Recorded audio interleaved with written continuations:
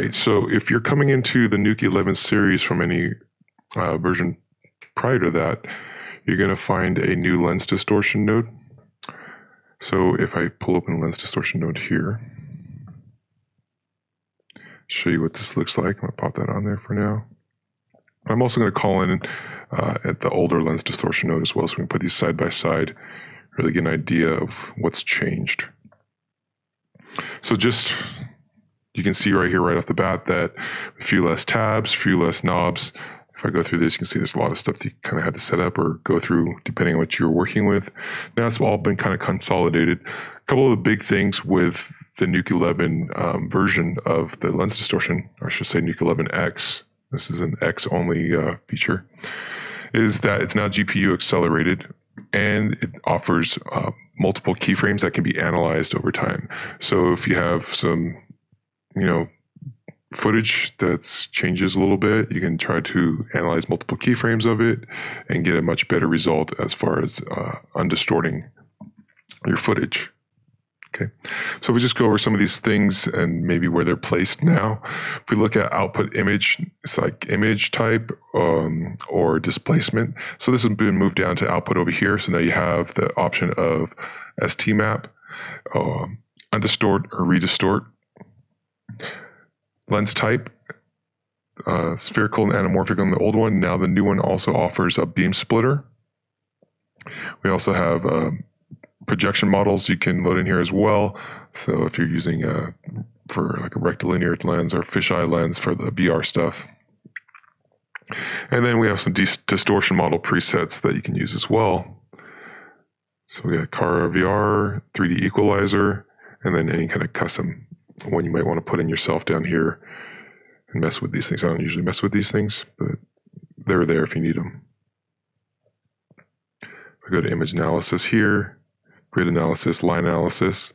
All of this now happens in one area here for the analysis section. So all this has been consolidated down into here basically. For these options, if you want to have options, there is basically the grid detection options right here to change those settings for more refinement. So I'm going to close this out real fast and we'll get started on actually doing a lens distortion solve here. Starting off, what Grids is doing, and if you hover over this, you'll get the tooltip that's going to tell you the same thing. This is basically analyzing the features and the links to the lines that it detects. So usually if you're shooting something, you want to shoot a grid first, like a checkerboard grid with the lens that you're using, because it's going to make your lens on distortion a lot more accurate and easier to do. But in this case, I just shot some footage real quick for this example. I don't have a checkerboard grid that I shot, but I still want to undistort this footage that I'm working with.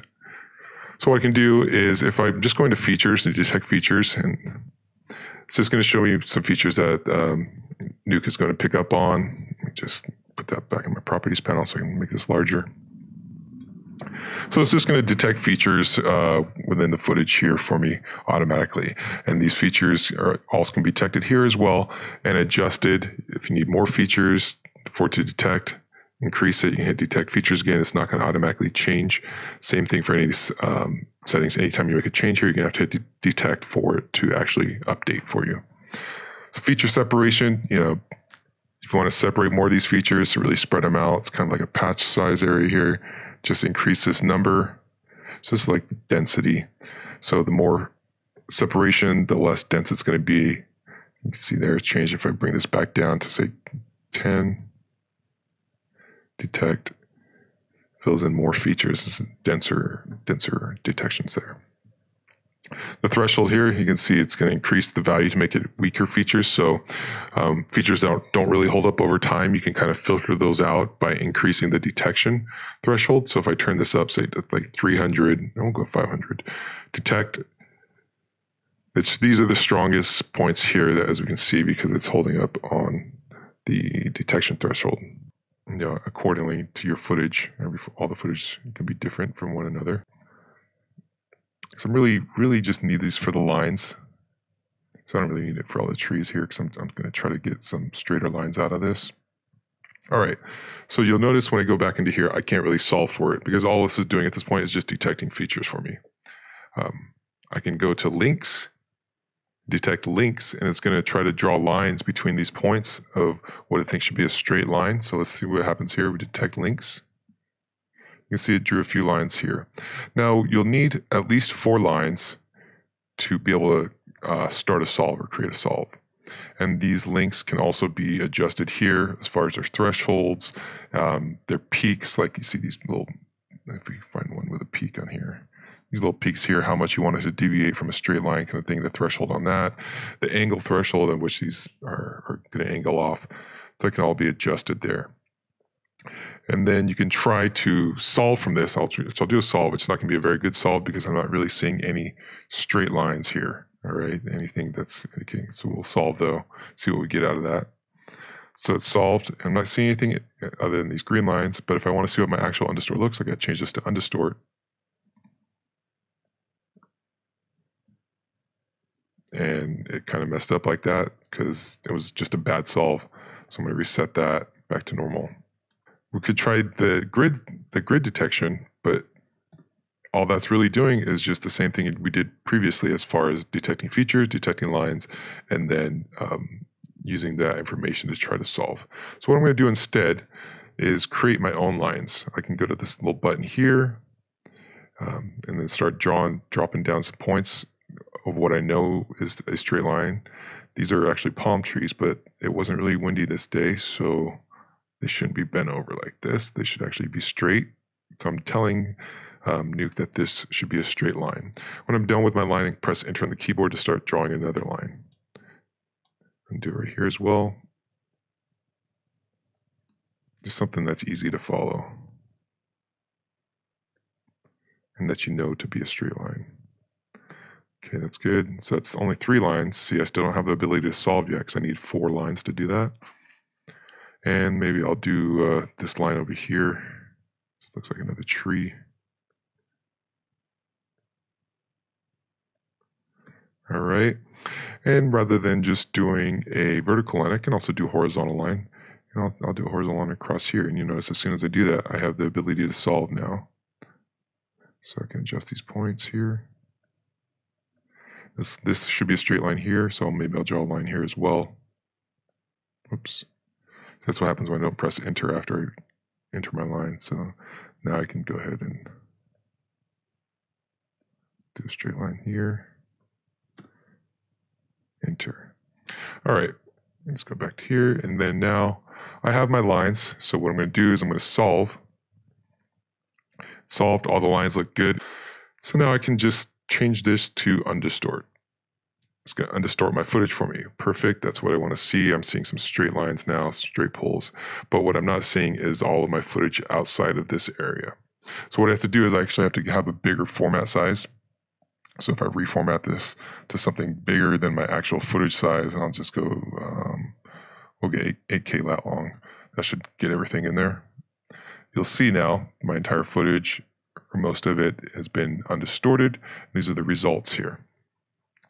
What I could do at this point is I can just throw a crop down if I want to crop into this. And then just really use the usable footage.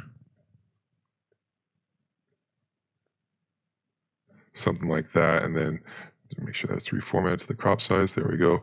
Something like that. All right. Now notice there's still kind of a slant on this. You can go into your lens distortion settings again, and then change it probably based off of like these little settings here. This is going to adjust the amount of warp. You can see how if I change this back and try this one. Same thing. And then this is going to be the center point.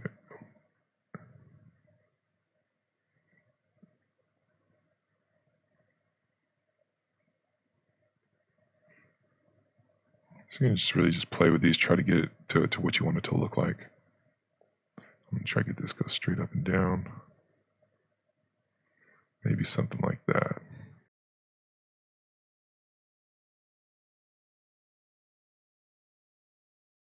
Went from this distortion to this solve here. You can see the straighter lines.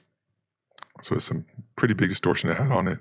That's why we're losing a lot of our original footage, but now it's all straight on there. All right, so once you have that undistorted information, you can actually, if I just take and copy this, do this over here, use it to distort other images, footage, or whatever you need to do. So what I'm going to do is, with this one, I'm going to set it to STMap, and I'll just throw a checkerboard on here, connect it to that. Now if I look through it, you're not really going to see anything happen here. So I need to add an STMap node here. So this will be my STMap now, and this will be my source. View through that. Okay, still not what I want to see. I have to actually change my UV channels over to motion because these are motion. There we go. So now we have the distortion, the lens distortion from our footage here being applied to our checkerboard through the STMap.